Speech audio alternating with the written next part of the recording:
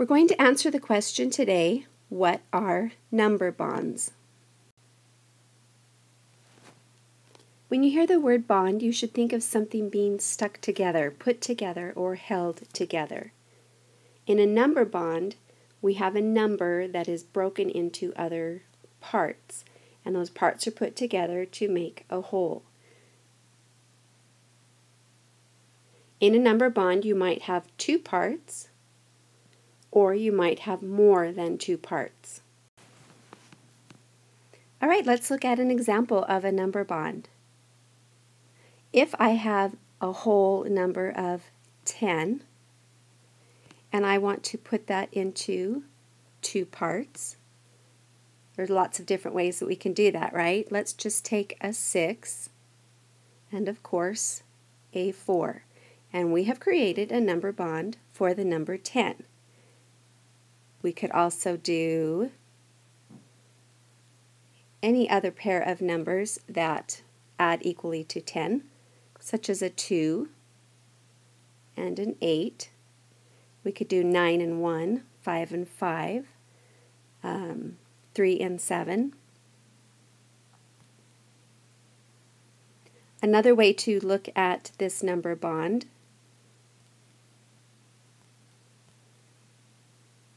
would be to rearrange the squares in a different order. So we can set it up to look like this, which really isn't any different. Here is our whole, and here are our parts, and they are linked together. 3 and 7 makes 10.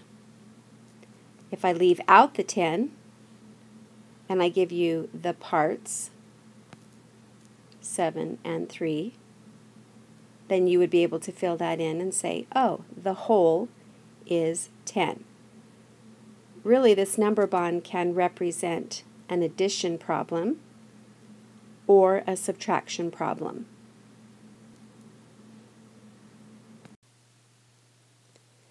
We started out today with the question of what is a number bond?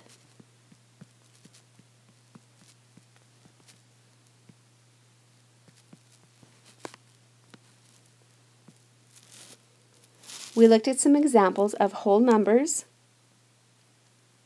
broken down into their parts.